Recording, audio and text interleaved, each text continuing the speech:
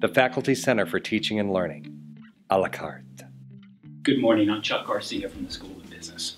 So I was asked to deliver a talk to the adjunct faculty on whatever topic I thought was something that would appeal to them and that would add value to their teaching methods.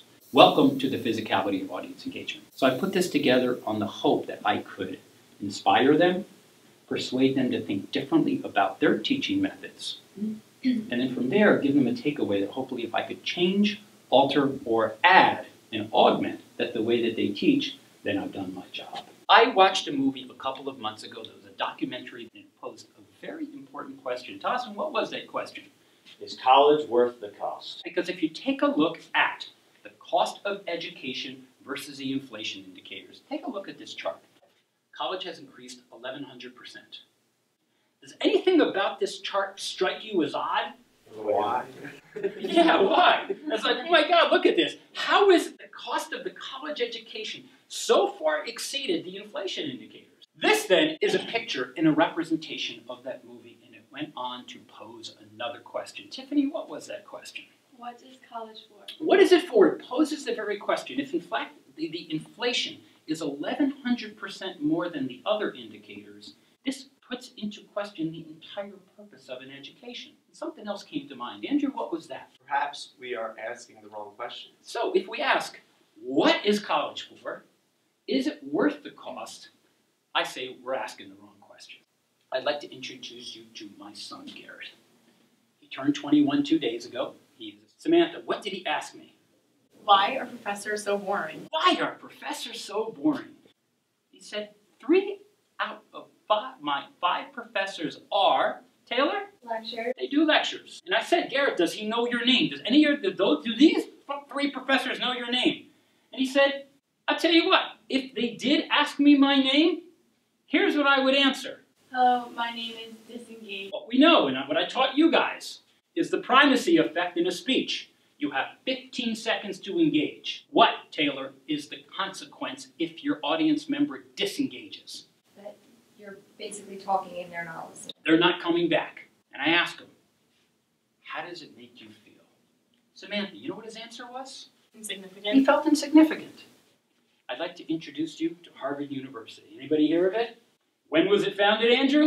1636. It was America's first college. And Tiffany, what was their mission? To train. To train. Their mission was to train clergy. What were their methods? Modeled professionals' behavior. Sure, they modeled the behaviors of what they expected you to be when you became your profession. I tried to the extent that I can to model the behaviors that we have in class, very consistent with the behaviors that you can expect when you become an accountant. In the field, you get into the boardroom, whatever that is. So think about how they did this, though. They put them all up on a They put them up on a pedestal. So now, what are we doing? I'm looking down on you. How does that make you feel? Insignificant, exactly. Now, what else does he have? He has a barrier. See that barrier? So what has he just become? A talking head.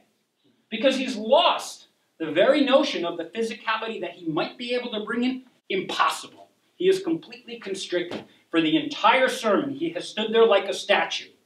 You guys have the luxury. You could have just watched it on YouTube. You didn't have to go into church. Could he have done this, Andrew? He just looked you right in the eye. Could he have given you a pat on the back? Could he have shaken your hand and given you a warm embrace? If we're talking about God, let's have a group hug. Did he do it? No. These are the conventions by which from 1636 to 2015, we are clinging to these conventions. Do you think the world changed any between 1636 and 2015? Nah, not at all. It's the same world. It's just like it was. So why should we change anything? We might look radical. People might say, this guy's nuts. We like nuts. Do we? Yes. Andrew, take this away. Lectures are? Lectures are ineffective. They're boring. They're boring. Samantha, why are they boring? They are conventional. People think they work. 80% of the world locks into the conventions. Is that us? No. No. We are not conventional. Because what happens when you're conventional? You go unnoticed. And what happens often when you go unnoticed? How does that make you feel? Insignificant. See where I'm going with this, guys? We live in the information age. You have more information at your fingertips than ever before. Do you think that this requires an adjustment of teaching methods? Or should we just teach like we did in 1636? Let's just keep the lectures, let's just keep the sermons, right? No. You can listen to me for 3 hours and not move. What we're teaching you to do, be critical thinkers. But critical thinking is great, but... But, and there's a but. But is a mood breaker. I don't like that word, but I put it in very tactically. Critical thinking is thinking about your thinking, while you're thinking in order to make your thinking better. It's good to be a thinker, is it not? Yeah, we love thinking. There's 3 kinds of people in the world, guys. There's thinkers, there's feelers, And then there's doers. The world values doers. Where's it going with this? This was what I had to think about. This was my path, guys. When I decided to join academia full-time, I had 2 choices. One path, conventional. Then I had to take another approach. The other approach is my career was staked on my ability to be different. So I had a personal challenge. Taylor, what was my challenge? Getting our students to listen and getting them to care. Why should you care about my subject matter? It's my job to help you to understand and appreciate the subject matter, but more important, for you to care about you, to reach each of you as an individual. If I gave you a sermon from on high, and I never told you about why it's important, why you need to know it, why it would benefit you, and why it would add value to your life, why would I do it?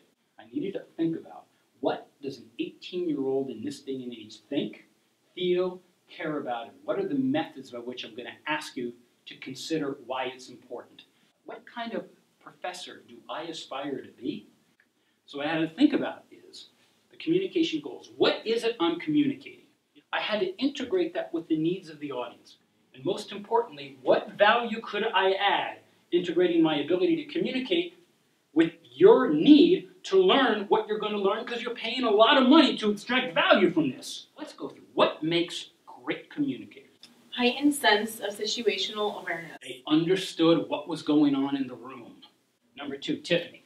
Great listening. Does something strike you as odd? We have 2 ears and 1 mouth. We can close our mouth. What can we not close? Our ears. Why do you think that is? We're meant to listen more than we talk. Absolutely, it's rooted in biology, and yet we don't listen to that, Taylor, do we? No. Now, let's just keep talking. Number 3, Kristen. Skilled at reading a person or group by sensing the mood, dynamic, attitudes, and concerns of those being addressed. Most importantly, the concerns of those being addressed. Read this. Seek first to understand. Seek first to understand the needs of your audience, the needs of your listener, the needs of your spouse, your boyfriend, your girlfriend. Listen to their needs. Shut up. Put your ears up. They never close. And then to be understood. Many people have the opposite. They want to be understood, but they don't understand what they're doing or why they're doing it. Next. Conformity is that jailer of freedom and the enemy of growth. Jailer of freedom. If you look and seek to be like everyone else, you might as well go to jail. That's not what we're here to do. We are here to provoke a change. And if you provoke a change, you could never do it in the context of conformity. The universe is wider than our views. We must constantly change the view. We must look at things in a way that we otherwise did not see them before. I'm asking you to first change yourself. Because if you want to change an organization, you want to change a culture, you want to change the world, where does it begin, Andrew? Right here, right there in your heart. I have to first make up my mind to change my heart. And the only way I can do that, the only way I can change my mind is to constantly remind ourselves to view the world differently. What's the purpose of education, Andrew? Education is not the filling of a pail, but the lighting of a fire. Lighting of a fire. That's our mission. Our mission is to provoke change. If you are the 80% who just stay doing what you're doing, what changes? Nothing. Nothing. That's not what we're going to do. Remember the question that we asked before? What is a college worth? What is a college for? Taylor, what should we be asking ourselves? How are we making a difference in the lives of our students? Our mission, ladies and gentlemen, is to get everyone to think about when they write their syllabus, how am I making a difference in the lives of our students? That's our purpose. We know the great Mandiba. This guy changed the world. What can one person do? Because everybody said, I'm just one person. I can't make a difference. We are meant to Be contagious. Inspiration is contagious. It passes on.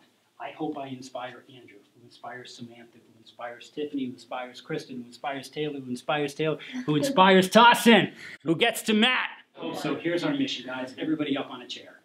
First of all, are you seeing the world differently? Yes. Yeah.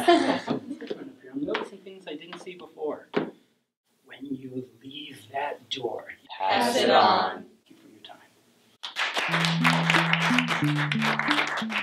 Did you learn something? Yeah. What are we gonna do? What are we gonna do when we walk out? Pass it on. Pass it on.